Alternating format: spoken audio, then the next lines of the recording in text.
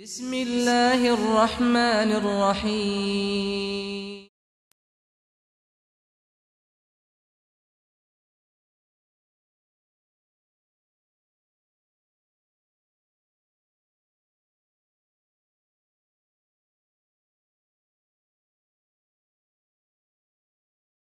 The Prophet ﷺ drank the water. In one hadith he says the difference between us and the munafiqeen, the difference between us and the munafiqeen, the hypocrites, is that they do not excessively consume the water of Zamzam. أنهم لا يتضلعون. And the meaning of تضلع is to drink and drink and drink. The difference between us and the hypocrites is that they do not excessively consume the water of Zamzam. Al-Mu'minin Aisha radiyallahu anha says that when the Prophet sallallahu alaihi wasallam would go to Mecca, he would actually take back water of Zamzam with him in water skins and in other containers. That itself is a sunnah of the Prophet sallallahu alaihi wasallam. Al-Mu'minin Aisha radiyallahu anha would do that even after the time of the Prophet sallallahu alaihi wasallam and say that this is what the Prophet sallallahu alaihi wasallam would do. Why is Zamzam so special? First of all, Jibreel alayhi salatu wasalam, he is the one who discovered the fountain and the spring of Zamzam for Sayyidina Ismail alayhi salatu wasalam by rubbing his heel there. And this was the first answer to Sayyidina Ibrahim alayhi salatu wasalam's dua. Imam Bukhari rahmatullahi alayhi himself relates, and I mentioned last week, what happened? Sayyidina Ibrahim alayhi salatu wasalam took his son Ismail and Ummuna Hajar radiyallahu anha, and he left them there. She said, "In whose name do you leave us? By whose command do you leave us?" And he said, "By Allah." He just said, "Allah." Ummuna Hajar radiyallahu anha said, "Idhan lan yudayya'na." In that case, he will never allow us to perish. Sayyidina Ibrahim alayhi salatu wasalam went away till he went to the edge of the valley, and there he turned around and he raised his noble hands. And facing the direction of the Kaaba, the Qibla, there was no Kaaba there, but he faced the Kaaba. He knew, he had been informed by Allah that He allowed the foundations, and a time will come when you will have to raise the foundations again. Turning to the Kaaba, raising his hands, he made dua, رَبَّنَا إِنِّي أَسْكَنْتُ مِنْ ذُرِّيَّتِي بِوَادٍ غَيْرِ ذِي زَرْعٍ عند بيتك المحرم ربنا ليقيموا الصلاة فاجعل أفئدة الناس تهوي إليهم وارزقهم من الثمرات لعلهم يشكرون. O our Lord, indeed I have settled members of my family in a valley that has no vegetation, close to your sacred house. O my Lord, O our Lord, I have done this so that they may establish salah. So cause the hearts of mankind to flutter to them.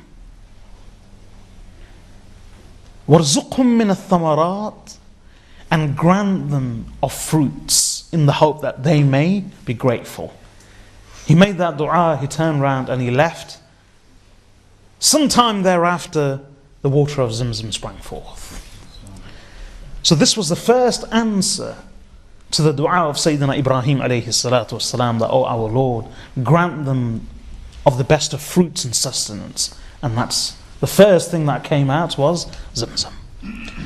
In the other verse of the Holy Quran, in which Allah subhanahu wa ta'ala says, إِنَّ أَوَّلَ بَيْتٍ وُضِعَ لِلنَّاسِ لِلَّذِي بِبَكَّةَ مُبَارَكٌ وَهُدًى لِلْعَالَمِينَ فِيهِ آيَاتٌ بَيِّنَاتٌ مَقَامُ إِبْرَاهِيمَ.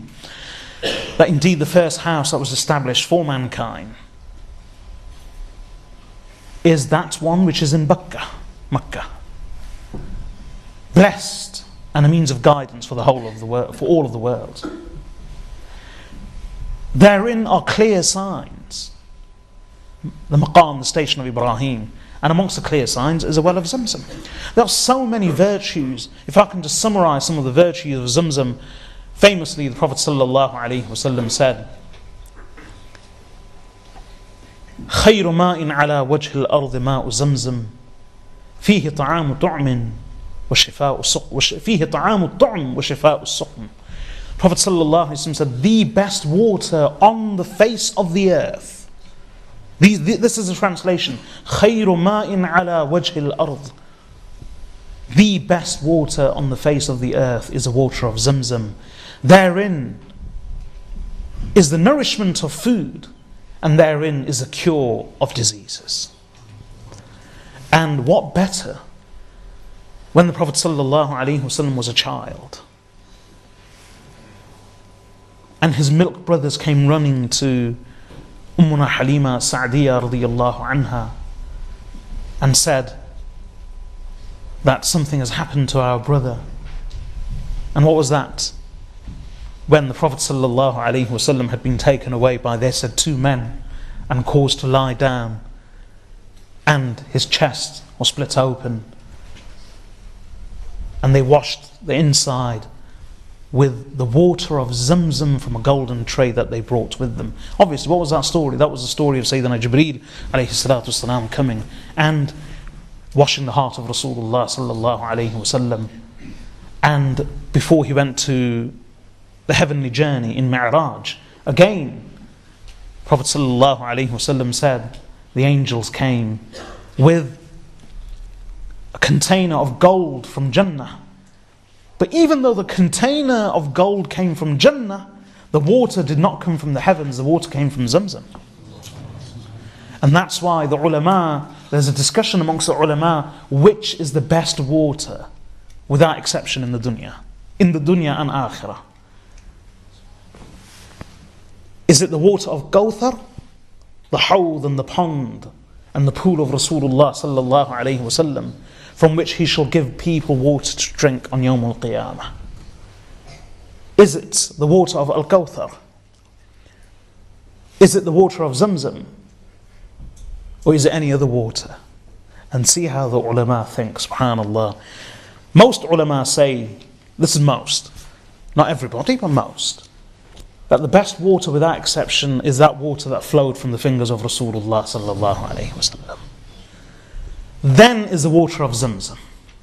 Then is the water of Kawthar. And the ulama have had a discussion that isn't the water of Kawthar better than the water of Zamzam? And others say no. When the Prophet ﷺ's heart and bosom were washed, even though the container of gold came from Jannah and the angels came, the water was not the water of Kawthar, but the water was the water of Zamzam.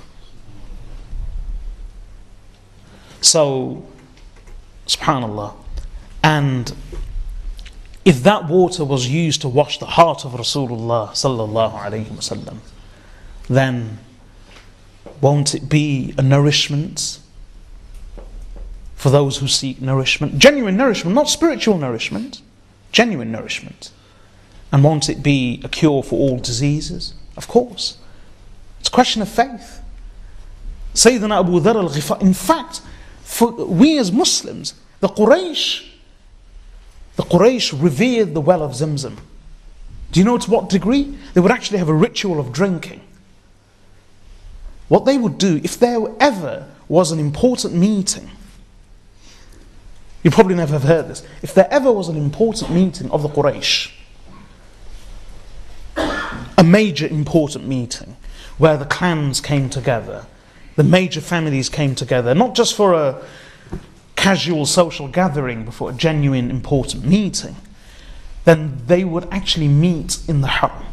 They would gather, they would meet in the haram, and prior to their arrival, along with all the preparations, there would be bowls placed out in front of everyone, before everyone's seating area. Then the Quraysh would come, and the first thing they would do before beginning their meeting formally was that they would all, in a very ritualistic manner, drink from the water of Zamzam. And then they would begin their meeting. Even the Quraysh paid attention to the water of Zamzam.